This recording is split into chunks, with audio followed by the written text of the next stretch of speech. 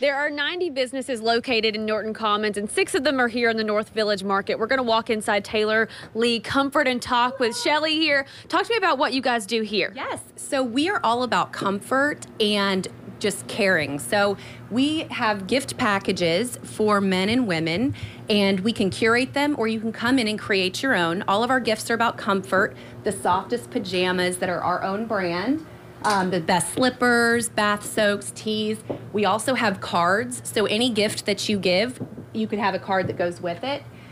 Sorry for your loss, get well soon. We're gonna take a little grateful card down to Santa because we also have a workshop up here for kids. This is a really cool little market. Talk to me about how important it is for people to come on up here and get out of the regular center of Norton Commons. You know, it's gonna be a gift destination, I think, because we're gonna have the Christmas tree lot here. We've got a boutique. You know, we've got handmade jewelry, we've got the gifts for him and her, and we also have Santa's workshop. That's right, and that's Jughead and Beans. We have Justin inside here. Come on in. Talk to me about your toy shop. Sure. Perfect for the holidays. So we're Jughead and Beans, Toys, Tales, and Treats. We are Louisville's newest and tiniest toy store, but we have filled it with fun. That's our goal here. We love a lot of the classic toys, a lot of the high-quality wooden toys, but we have fun for all ages, from newborns all the way up to teenagers. And we have the fidget collection over here. Got to have the fidgets. Very popular. Popular for Christmas this year. Alrighty, well, this is a great place to grab your gifts all in one place and also support that small business Saturday.